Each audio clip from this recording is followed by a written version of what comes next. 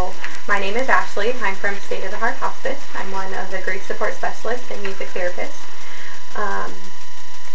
And in a minute, we will go around and share your information. Tell me who you are, who you've lost, what brought you to this group.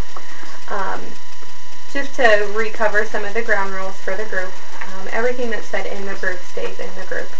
And I will hold that expectation for you as well as for you for me. I won't go share your stories. And the group is also not a place to suggest different things for other people. Everybody's a little bit different. And so whether it's worked for you, that's great. Share that this is what worked for me, not you should do this, in those kinds of situations. Tonight we'll be talking about the holidays, how Thanksgiving was just a few days ago, and then maybe your anxieties or anticipations for Christmas. I have a couple packets here for you. If you want to pass that down. And Debbie also has, she has a packet too of a story that she found. And these papers can be found either here or through email for request. The holidays are naturally a more difficult time when you're experiencing a loss because you are more, it's a time to be with people you love, or, you know, you might have purchased toys or things for your dogs or for your animals, and so, you know, you're going to sense that loss kind of all over the place, because we know that pets really become your family, and so it's not having a family member there. So when they normally bring togetherness, sharing, and Thanksgiving, or, you know, love, you can feel sadness, loss, and emptiness, really. Where's the point of the holiday then? So the first thing is that love does not end with loss, or end with death. Since love does not end with death, holidays may result in a renewed sense of personal grief, a feeling of loss unlike that experience of the routine of daily living. Society encourages you to join in the holiday spirit, but all around you, the sounds, sights, and smells trigger memories of the one you love who has died. And so you might see dogs at breakfast with Santa, or animals in costumes for Christmas or for Halloween, anything that you might see that you're like, oh, I used to do that, or, oh, this is supposed to do it, I'm not doing that. Or even you might be shopping at Walmart and you see the pet aisle with all the new toys for Christmas, and it's like, oh, I'm not buying those, I'm not going there this year. All those reminders. No simple guidelines exist that will take the hurt away that you're feeling. We hope, however, the following suggestions will help with better cope with your grief during this joyful yet painful time of the year. So he really encourages you to talk about your grief, and for some people talking isn't the way to process it, but that's what he really encourages, whether it's you're talking about your sadness or you're sharing memories that you're thinking of that might bring you happiness, because ignoring it and pushing it aside internally isn't going to help it heal and go away. Sometimes we describe grief as a wound and it needs a band-aid, and so if you had a cut on your arm, you would put a Band-Aid on it. You have to protect it from the germs. And so just like grief is an internal wound, you might have to protect it at some point, but if you continue to let it fester, and it's going to get infected, and then you're going to explode with emotions. And so finding friends and relatives who will listen and allow you to talk, and not to really talk and not downplay your situation or to judge you on it. It'll help you feel understood and then to continue to process. The second one is to be tolerant of your physical and psychological limits. You may be feeling more tired, exhausted at the end of the day, when normally you're just tired. You know, your low energy can have you feeling down, but, you know, listen to what your body is telling you in that situation.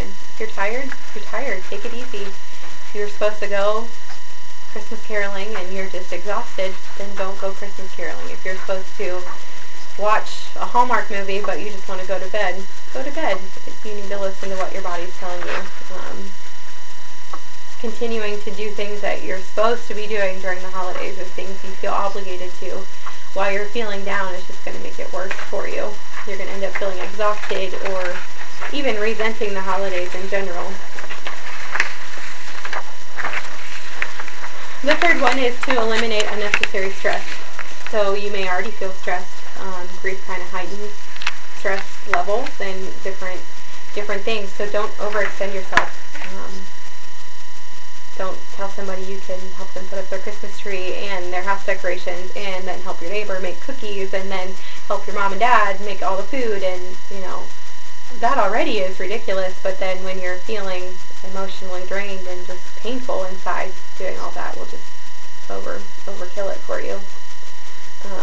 At the same point, avoid isolating yourself, but set aside time for yourself to heal, or to have that time for you to, when I'm with everybody, I'm going to try and be happy and be present, but if I need to take 5 minutes to go cry, I'm going to, and that's okay.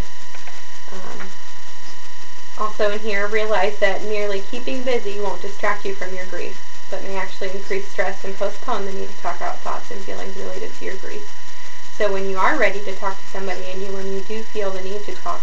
Don't just, oh, I'm fine, I'll just keep going. I'll just keep making cookies. I'll just put up my Christmas tree. I'll just hang up all the lights that I can find. The next one, be with supporting and comforting people.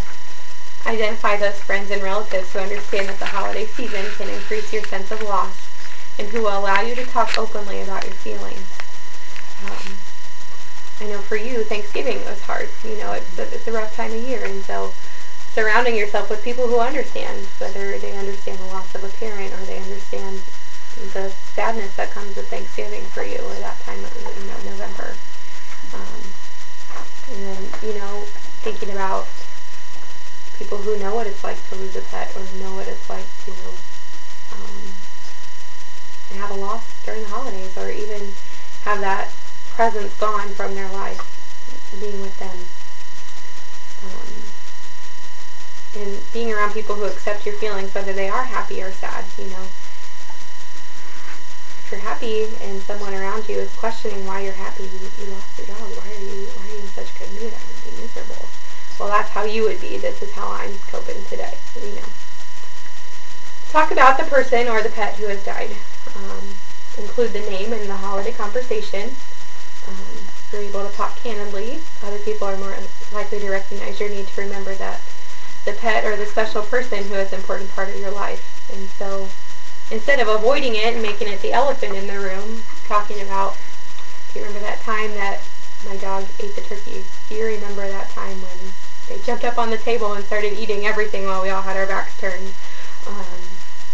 Or that time we were all here and the dog chased the toy under the tree and knocked it all over and broke every single bulb on the tree. All those things.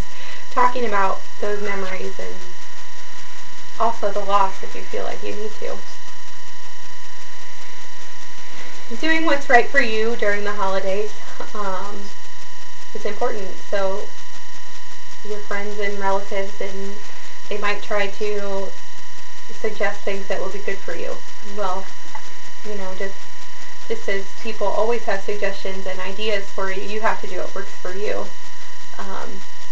You might go along with it to, oh, I need to get out of the house, I'll just do this. But if you really don't want to, then don't do it. You don't have to do anything. Discuss it with somebody. This is my plan for Christmas. I'm going to put up a Christmas tree, but that's it. I'm going to wrap presents, but I'm not putting up a tree. I'm going to hang one light up outside, and that's what I'm going to do, and it's all fine. And have somebody on your side who is going to encourage you and support you, and when other people make you feel bad about it, or when they make you feel like you should be doing more, have that person who knows what you really are intending to do for the holiday. Plan ahead for family gatherings. Decide what traditions you want to keep and what you want to change.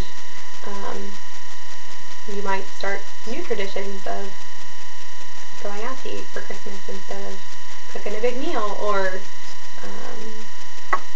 not putting up a Christmas tree, or putting up 2 Christmas trees instead of 1 if you're feeling very ambitious. And there's nowhere that says you have to keep going. If you've lost a significant loss in your life, whether it's your pet or a person, or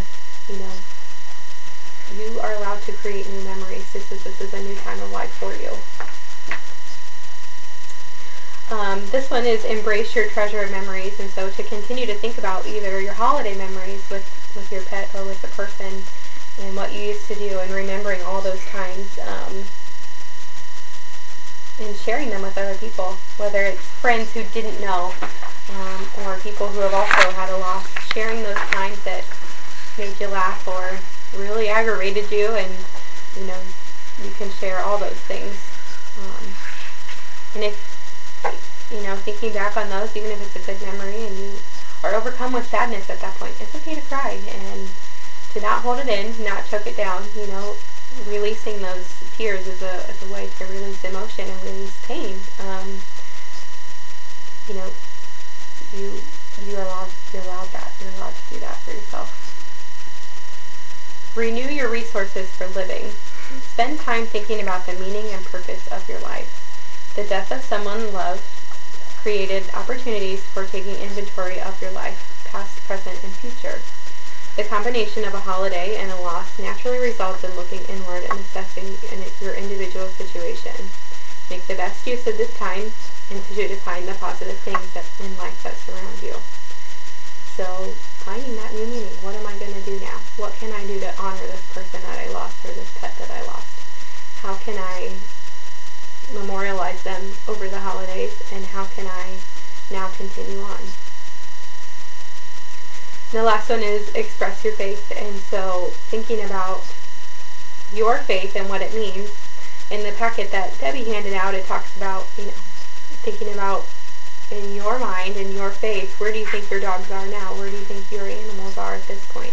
What are they doing for the holidays? If they're in a doggy heaven, if they're in a different kind of afterlife, what are they doing for the holidays? And you're allowed to have your own set of beliefs and what you want to think about and going there. Here's some practical ideas for Christmas. Don't expect too much from yourself. So if you normally make the Christmas meal and you're able to do all that, and this year you just aren't feeling up to it, that's okay. Don't expect yourself to do it just because you have before. Don't apologize for your feelings or your tears. Don't be alone. Invite somebody over. Try arranging a short visit for the first time. So maybe you enjoy your quiet time for yourself, but we are human. We need that social interaction, just as your dog might have been your social interaction. So even if you just want somebody to come over to watch a half-hour show with you, 30 minutes at the first time, that would be okay. When you and your family get together, remember it's okay to talk about the happy memories you have in Christmas past and of your loved one. There's no need to feel guilty if you are having a good time. If you find yourself smiling, laughing, playing games, that's okay. You don't have to feel sad all the time. You may cry for no particular reason at all, or you may feel like you need to cry, and all those are okay. Attend a candlelight service or Christmas carol sing-along. Sometimes churches in the area put on a ceremony or a remembrance mass or something. And you can go to those, and if you want to go sing Christmas carols. You don't have to do Christmas cards this year. If your Christmas card always was a picture of you and your dog, or your dog under the tree or in a Santa hat, and you just don't feel like doing that this year, that is okay. Journal. Write down your thoughts and feelings. Sometimes talking isn't the most conventional way for you, so write them down. Spend time reading the Word of God if you feel that that's what you want to do. Work on a special scrapbook or photo album. It's all about your loved ones who you've lost. And so creating your own, you may have gotten some from someone else, but creating your own favorite pictures or those kinds of things. Put some Christmas music on and sing. So if you don't like Christmas music, maybe put on your favorite other kind of music. Try not to overdo it. Take a child shopping for their parents' gifts. That's a good. Yeah. Talk to a trusted friend and allow yourself to cry. I know the packet that Debbie had also has different things, different ways to memorialize it, and you can do something nice for somebody else's pet. If you have your neighbor's dog you're close to, or your sister, or a family member, or your parents, buy their dog a gift, and you couldn't buy a gift for your dog this year, but you wanted to pay it forward.